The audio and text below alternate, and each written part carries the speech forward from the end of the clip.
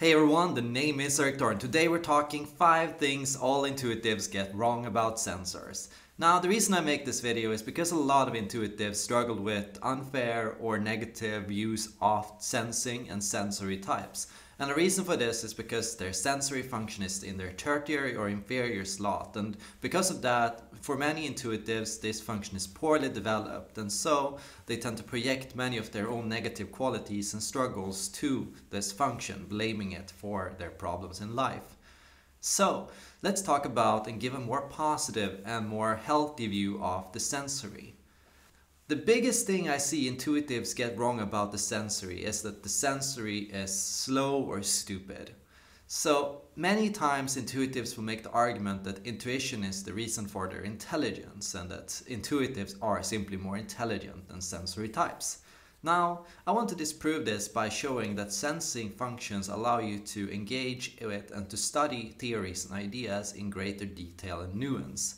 Beyond that, I've found that sensory types possess a higher degree of resilience and persistence and perseverance in a task, which means a sensory type is more likely to stick through it and to keep working on a task until they figured it out, while an intuitive is more likely to gloss through it, skim it, and then assume that they know everything about it, even if they don't.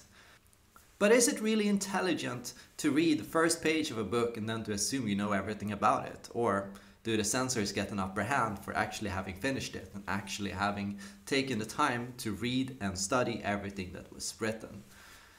The second thing I see that intuitives get wrong about the sensory is that the sensory is only purely physical. And that means that sensors are only interested in physical things. And so sensors are described as being pleasure-seeking or hedonistic, while intuitives are seen as being above sensory pleasure and above any form of self-gratification. So similarly, intuitives will say that when they are in the grip of the sensory, they find themselves watching TV or eating a lot of food or enjoying sugar. And so what I want to argue is that sensory types are in fact more likely to be healthy than intuitive types. My argument is that sensory types are more aware of the physical and have stricter demands for how they engage with the sensory than intuitives. Sensors are more likely to be concerned with what they eat and whether it's healthy or not, and sensory types are more likely to show self-discipline and to be able to tell themselves to maintain a healthy routine or to do something in terms of exercise or in terms of just healthy, clean living. Where the intuitive is more likely to be lazy and to just eat whatever they can get their hands on and to not think about their health or physical appearance. The third thing I hear about sensory types is that sensory types are conservative and refuse to learn or to change with the seasons and with new information. What I would argue is that certainly sensory types show more persistence in tasks and are more likely to stick to a task and to work through something, especially in the case of introverted sensory types. But what I've found is that sensory types are often more adaptable, especially in the case of extroverted sensory types, and more spontaneous. Extroverted sensory types and introverted sensory types trust their experience and look at what they are experiencing and what is happening right in front of them. The third thing that I see that all intuitives get wrong about sensors is that the sensory types are resistant to change and new information. They simply don't want to learn anything. They only stick with what they know and nothing else. Well, that would be the sign of a sick brain, wouldn't it? To never learn anything. In fact, what I've found is introverted sensory types keep on refining and expanding on what they know, adding to and improving on their experience, just as extroverted sensory types maintain attention and presence and take more time to take in their surroundings and to learn everything there is to know about it. Extroverted sensors are quick to move on new trends and to pick up on new things that are happening in the world and to make it real and to make it clear and to define and make things concrete.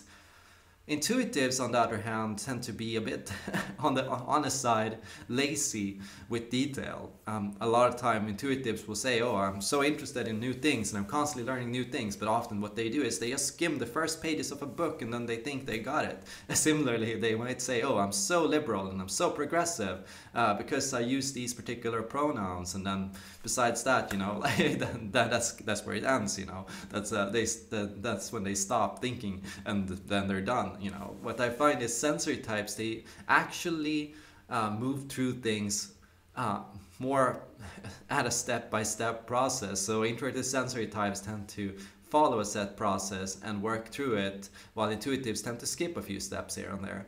So a lot of time, okay, sensors do change and they're constantly changing. However, they might change more slowly, and they might take their time to experience and enjoy something and enjoy the process, while intuitives might be more in a rush to the finish line. I see that all intuitives get wrong about the sensors is that sensors don't have any imagination.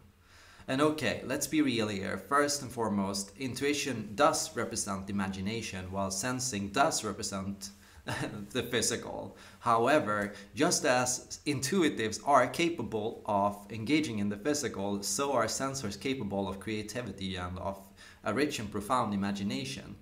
What I've found is, in fact, when a sensory type has created something that they are very proud of, or when they have a sense of duty, or when they have a strong sense of responsibility, as is the case for an introverted sensor, most of the time they will engage in the intuitive and consider how they can stay relevant and how they can change and how they can adjust in order to improve and accommodate and better themselves in that role.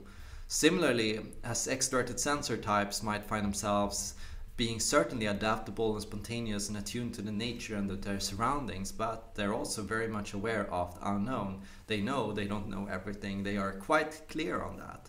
And so what they do is they actually make an effort and invest time and energy into improving on this. So sensors are constantly working their intuition, and their intuition is in the service of their sensory. And that means when they engage in imagination or in ideas or in creativity, it's because it has a purpose. They need to know why they should engage in an imaginative exercise, for what reason or what purpose, what will I get from this? Intuitives will simply engage in whatever trivial idea they find, no reason why, just because they enjoy it. The fifth thing that I see that all intuitives get wrong about sensors is that sensors don't exist. All their friends and family members are intuitives, you know. Sensors, they're like some foreign entity far away, you know, like that is everywhere but nowhere in a sense, you know. Scour the internet and you'll be hard pressed to find sensory types on the MBTI communities, and for good reason. But most of the things that are written about sensors online are incorrect or biased or written in a negative manner.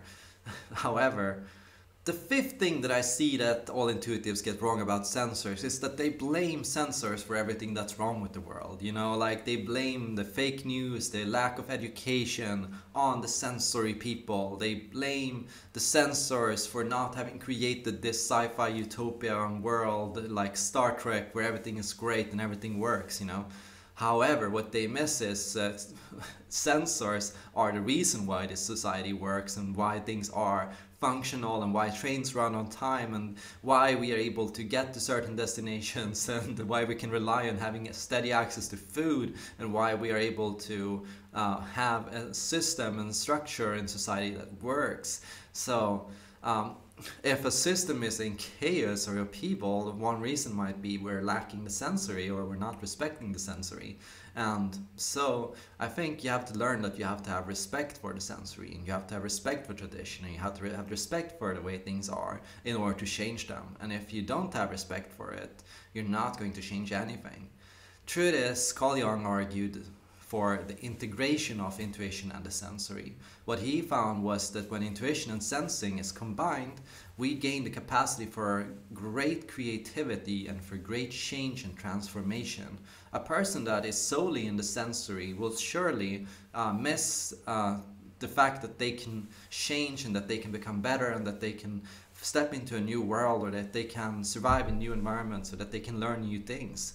But an intuitive, similarly, locked in their intuition, will forget that there is a real world, a place outside where you can realize your ideas, and by exposing yourself to the sensory, you gain the tools and skills and resources necessary to realize your ideas. And without an acceptance of the sensory and without respect for the sensory, you're going to miss out. You're going to hold on to false beliefs, conspiracy theories, and crazed ideas.